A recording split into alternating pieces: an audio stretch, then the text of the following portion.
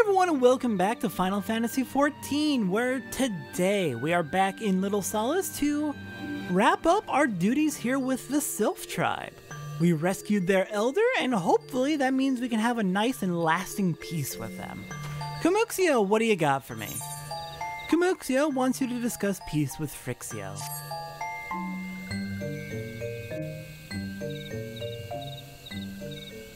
This one has been expecting Walking One. This one fetches Elder One.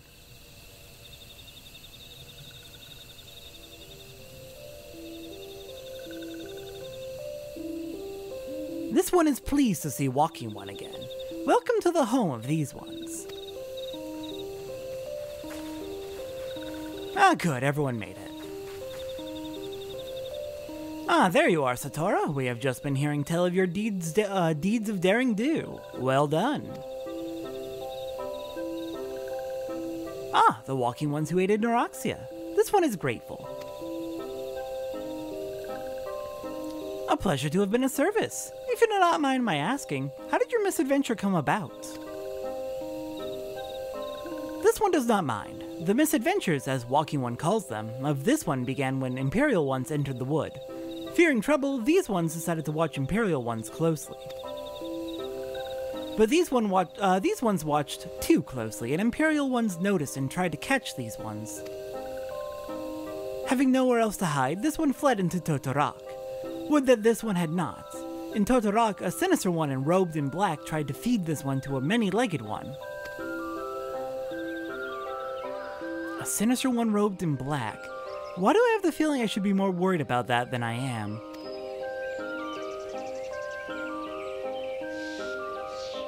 Elder Phrixio, we come to you as emissaries of the nation of Gridania. This missive bears the words of the Elder Seedseer.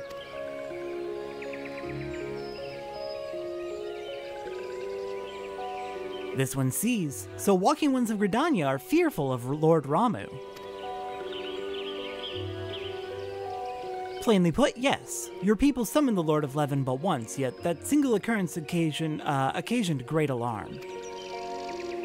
But it's not as if the Gridanians dislike you or anything. Actually, it's just the opposite. They think of you as friends and they don't want anything to get in the way of that.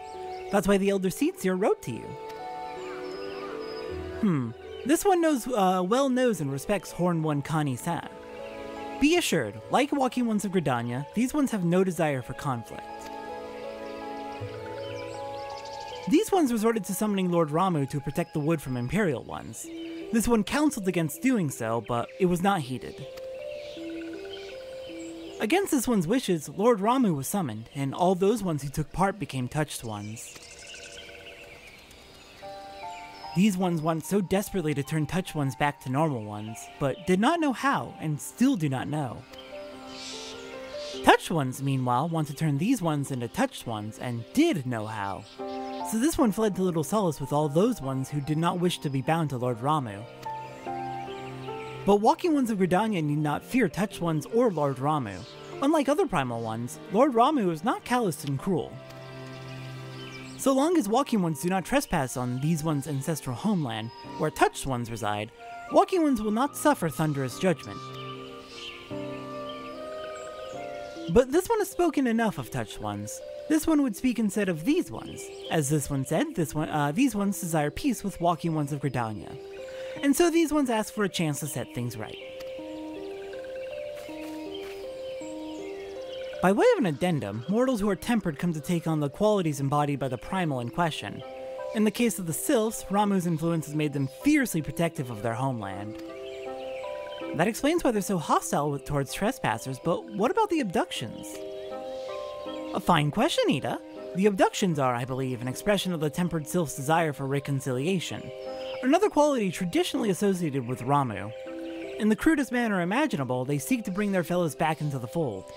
A timely reminder that the challenges posed by each primal are unique. Elder Phrixio, we thank you for making your will known to us. The people of Gridania will rest easier in the knowledge that they and the Sylphs are united in their desire for peace.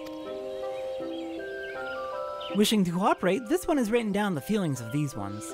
Please see that these feelings are conveyed to Horn One Kani-senna.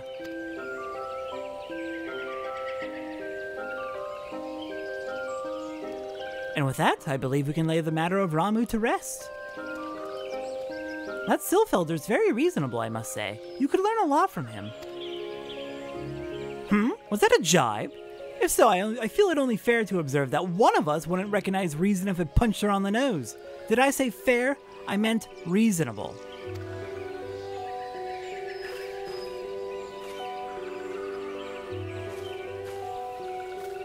Anyway, we're going back to the Waking Sands and tell Minfilia all about it. Fear not, we'll be sure to mention the instrumental part you played in all of this. And while we see to that, we should appreciate it if you would deliver Phrixio's missive to the Adder's Nest. Elder Phrixio, we humbly thank you for your time. It has been an honor. The honor is this one's. Together, let the Walking Ones of Gridania and these ones find a way to live in peace.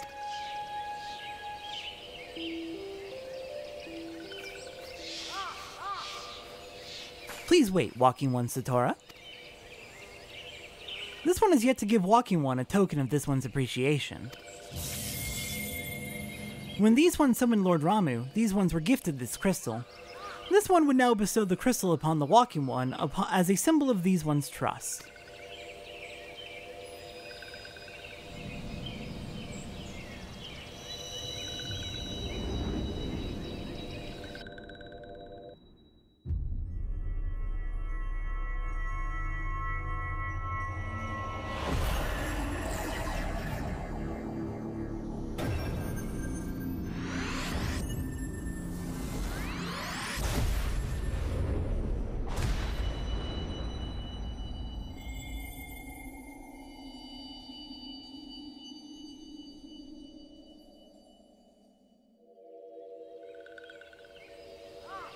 This one was not mistaken about Walking One. Walking One is destined to walk a fate far crueler than this one can imagine. A brilliant light from within Walking One enveloped the crystal. This one saw. Mark this one well. That crystal will one day be of use to Walking One. Walking One must keep that crystal safe at all times. Before Walking One returns to Gridania, this one would ask Walking One to watch Touched Ones. So long as Touched Ones are not troubled, Touched Ones will not make trouble. If Walking One witnesses Touched Ones making no trouble, mayhap Walking One can testify to Walking Ones of Gridania that these ones mean no harm. These ones' homeland is fraught with danger. This one marks down safe places to look out for Touched Ones.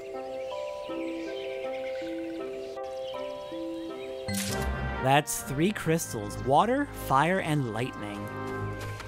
Alright, let's go check out the Touched Ones, just to confirm with our own eyes that they are indeed safe and not going to cause trouble for us.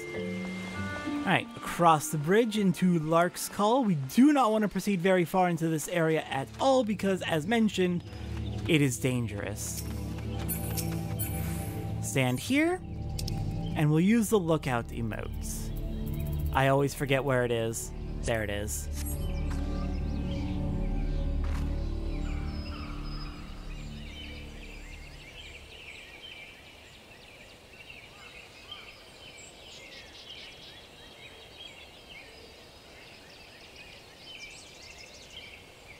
There are tempered sylphs in the distance. You do not sense that they pose a danger if left alone.